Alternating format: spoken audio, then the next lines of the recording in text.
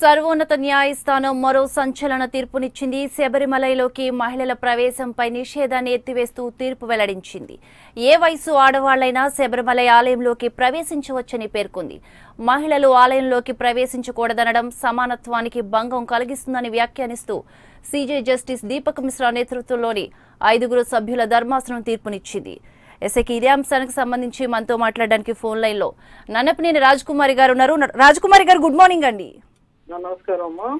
ఈ రోజు అయితే మనం చూసినట్లయితే కనుక సుప్రీంకోర్టు ఒక తీర్పునిచ్చింది. ఏంటి అంటే శబరిమల ఆలయంలోకి ఏ వయసు మహిళలైనా ప్రవేశించవచ్చు అని. దీనిపై మీ స్పందన ఏంటి? చాలా సంతోషం, స్వాగతిస్తాము.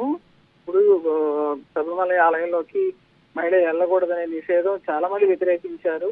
తర్వాత ఒక వయసు వాళ్ళు ఎవరైతే ఉన్నారో మెనోపాజ్ అయిపోయిన తర్వాత, మెన్సెస్ అయిపోయిన తర్వాత వెళ్ళొచ్చు అనేది ఒకటి ఉండేది. సరే, ఇప్పుడు తర్వాత ఈ మధ్య కాలంలో వివాదాలు చోటు చేసుకున్నాయి. ఆ పరిణామంలో కోర్టు వేసినటువంటి మహిళలు విజయం సాధించి ఎవరైనా అన్ని దేవాలయాలకు ఎలా వెళ్తున్నారో అట్లాగే చర్చికి ఎలా వెళ్తున్నారు, ఇతర దేవాలయాలకు ఎలా వెళ్ళగలుగుతున్నారు, అట్లాగే ఇక్కడ కూడా వెళ్ళాల్సిన అవసరం ఉందనేది అందరూ కూడా చెప్పడం జరిగింది. కాబట్టి అది వాళ్ళకు అనుకూలంగా ప్రతి ఒక్క మహిళ వయస్సు నిమిత్తం లేకుండా శబరిమలకి వెళ్ళొచ్చు అని కోర్టు తీర్పు అనేది స్వాగతిస్తాను. చాలా సంతోషం అమ్మా.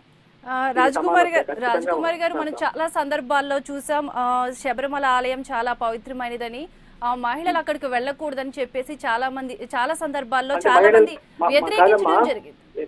అట్లా కాదు, దేవుడు పుట్టినా అక్కడికి వెళ్ళే మగాళ్ళు పుట్టినా మహిళల కడుపులోంచే వస్తారు, అంతే కదా. కాకపోతే ఏంటంటే కొన్ని నిషేధాలు, కొన్ని సంప్రదాయాలు ఉన్నాయి. ఆ సంప్రదాయాలకు అనుగుణంగా ఇప్పుడు మనం కొంతమంది నడుచుకుని ఉండొచ్చు.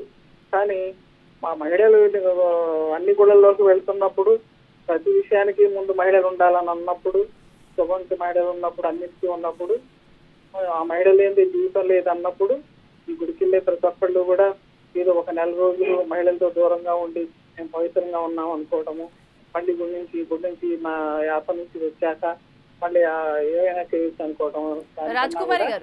మహిళలు పురుషులు ఒకటే, ఎవరైనా వెళ్ళొచ్చు టెంపుల్లోకి అనేది మంచి నిర్ణయమే కదా. అవునండి.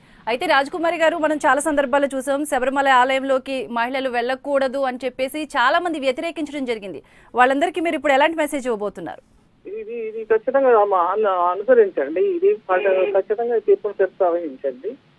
మానవత్వంతో ఆలోచించాలి కదా, అంతే కదమ్మా. మానవత్వంతో ఆలోచించాలి, సామాజిక పరంగా ఆలోచించాలి, సమానత్వంగా ఆలోచించాలి. మహిళలు ఒకటి, పురుషులు ఒకటి వేరు కాదు కదా. ఓకే అండి, రైట్. థ్యాంక్ యూ రాజకుమారి గారు.